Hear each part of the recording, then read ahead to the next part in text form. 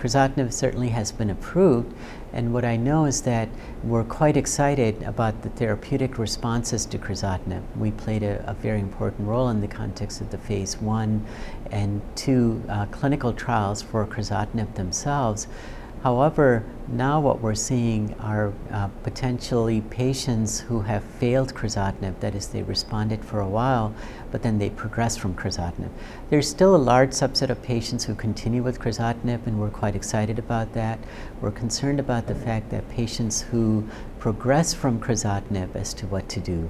So there are new therapeutic plans in development, especially in the context of small molecule inhibitors from companies such as Ariad or companies such as Astellas, or even HSP90 inhibitors from companies such as Senta Pharmaceuticals and so forth, that are trying to test out these various compounds against Crizotinib-resistant patients. But it's also interesting to note that sometimes we do have Crizotinib patients who actually develop brain metastases or relapse in the brain.